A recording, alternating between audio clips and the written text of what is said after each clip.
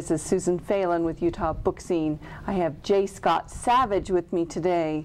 Welcome. Thank you. Thank you so much for coming. Now, even though you write as J. Scott Savage with your children's national books, you go by Jeff or Jeffrey. I do. I go by Jeff. There's actually a Jeff Savage who's written about 100 kids' sports books. So when I jumped into the writing career, that name was taken. So, so you are not him. I am not him. I've had his bio read before, but for me at conferences, but I am not Jeff Savage, the author.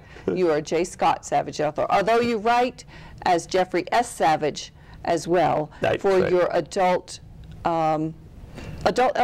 Yeah. Primarily either straight LDS or adult audience. So this is a horror novel that's not specifically LDS, but I wanted to separate it from my national children's books. Okay. So Jeffrey S. Savage is either straight LDS books or adult. J. Scott Savage is kids, national, that kind of thing. All right, great.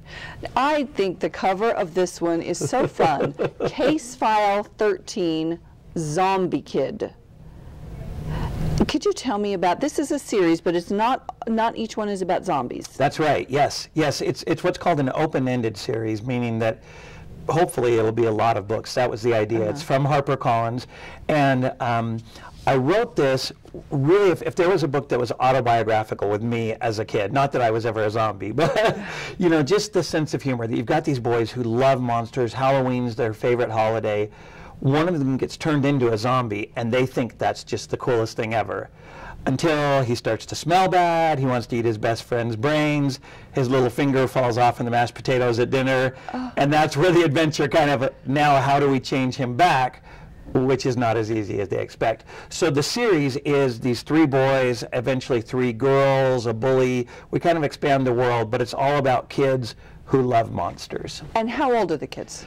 These kids are in 5th grade. So this would be targeted at typically like 3rd grade, 4th grade, younger middle grade, not early reader, but kids who are kind of just getting into chapter books. Okay, so a really fun romp for someone who's made the jump from the early reader to a regular novel. Exactly. They just sound like so much fun, and so many kids are just excited to death by monsters. Absolutely.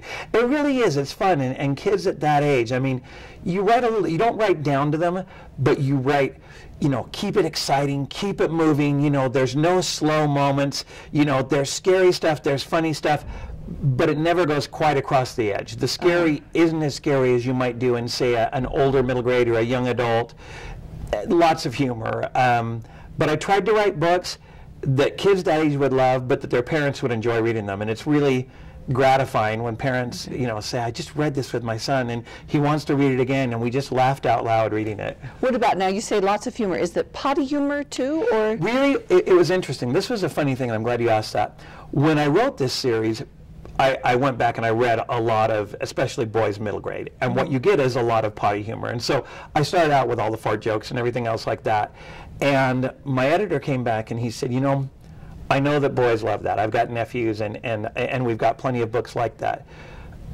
I didn't understand exactly what he meant at the time, but he said, your series is smarter than a lot of the younger middle grade that we publish, and I don't want to turn off what they call the gatekeepers, so librarians, teachers, parents, that kind of thing. And so he went back and actually had me pull a lot of stuff out of it, which I was fine with. I mean, I love my editor, he's incredible. But then when this came out, it got reviews that books like this don't normally get. It got a starred Kirkus review, which is very rare. Yes. They get very few starred reviews, and when they do, it's not to genre kids fiction, you know, it's to more issue-driven books. And so they came right back out and said the exact same thing. And as we ended up being an Amazon Book of the Month, and a Barnes & Noble Select book, and a lot of really great reviews, a Junior Library Guild selection. And I was really grateful at that point that he had made me pull some of that stuff out, almost kind of not going for the cheap laugh, you know, that you're actually writing. In my mind, it's like if you go watch a Pixar movie like Toy Story or Finding Nemo, it's a story that little kids are going to love, but that parents can watch over and over without getting sick of it. And that is what I was trying to go for. Oh.